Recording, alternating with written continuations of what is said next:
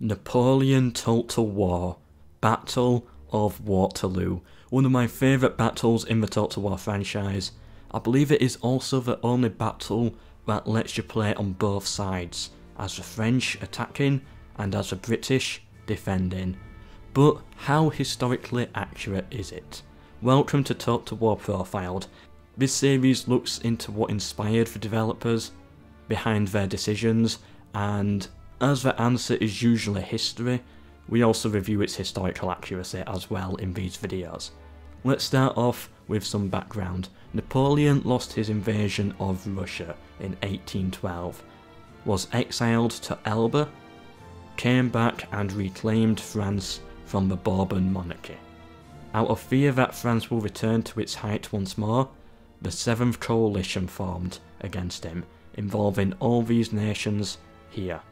And this is where the game makes its first mistake. In the intro cutscene, instead it shows a map of what I believe is 1812 to 1813, Napoleon's downfall, not 1815, Battle of Waterloo. My guess is, to save time, they just reused an old map from another campaign and thought maybe no one's done a notice. The two armies of France and Britain were to meet at Waterloo, Belgium. This video will be split into 3 parts. 1. The armies, 2. The geography, 3. Some interesting notes and trivia about the battle, which also appears in-game in some way. The armies. Napoleon has with him the generals Marshal Ney and de Erlon. Wellington has with him the Earl of Uxbridge in the game. These are historically accurate for the battle. The British army is described in the description to have been made up of British, Hanoverian, Dutch Belgian and Prussians. The description leaves out the soldiers from Brunswick and Nassau. However, these two are represented in the game, each with their own unit. The amount of troops fielded historically were, as you can see on your screen now, on the left we have the French historical and French in-game, and then the same again but on the other side, the British. At the bottom is the infantry to cavalry to cannon ratio. By the way, of course Total War could not match the same historical numbers, so I will not mark them down there, that would be almost impossible for them. By the way, the British side also would receive 960 Prussians and 4 guns from Prussia. Guns are cannons, by the way, which I did not add onto this table as they arrive later as reinforcements. And sometimes I think the battle can be done by the time they do actually arrive. So the infantry starts off in the game as being balanced, and even with the Prussians, the game still does not accurately portray Napoleon's disadvantage as accurately as it probably should. In addition to this, the game gives French cavalry advantage, again inaccurate. The last inaccuracy I can spot is to do with the quantity of the guns. Historically the French had a massive number advantage here, but in game, once you add Prussian reinforcements, it shows the British to have the advantage with the guns. Overall, the unit count comparison is not accurate.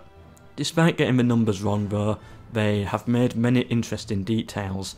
The presence of the Dragoons, the Black Watch, the Cavalry Lifeguards, not lifeguards as we know them today, but all those units to be on the battle are accurate, and I'm happy to see them as well. The presence of the King's German Legion is also accurate. On the French side, we also have the Old Guard and the Young Guard, and I am sure many more interesting units in their roster. This, I would say, is accurate and certainly makes up for the numbers being incorrect.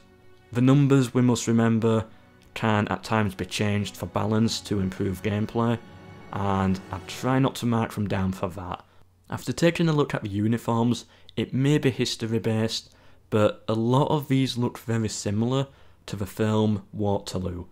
Maybe it's 100% history, but maybe there is also a chance that we got a lot of information from the films, or inspiration from the films, just because it is easy to do it like that, and games often do this with films, like they get their inspiration from it.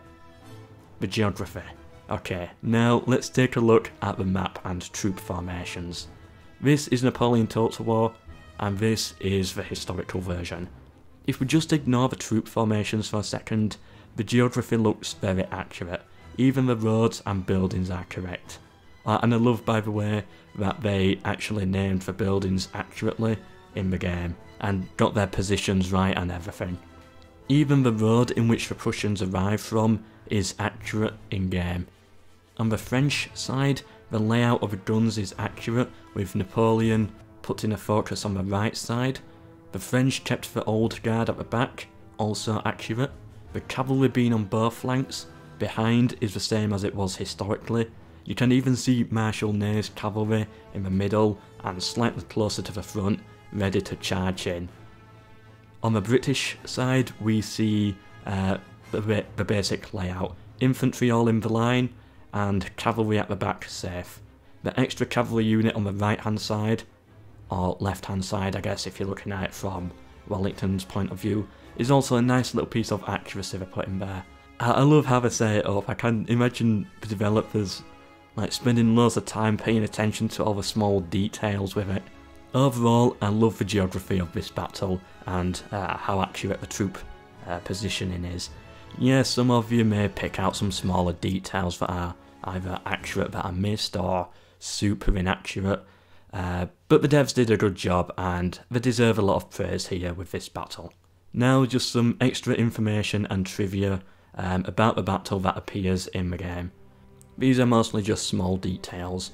For example, if Napoleon loses, the voice actor kind of rages about Wellington, whereas when Wellington loses, the voice actor for him, he keeps to his expected British poshness and politeness with Bonaparte does war with honour but must be stopped. Like no raging on his side. I just find that to be a nice little touch. The Battle of Waterloo never had its start time recorded. Different sources say different things as to when the battle started. When the battle starts in the game, and I mean once you've listened to the narrator and stuff, and you're actually, okay, you can command now, shots have already been fired out of Papalotte, which will cease after the first 1 or 2 rounds. Then the French move their troops and the battle begins. I believe this is a reference to the unknown start time, as when you do start, technically the battle is already underway.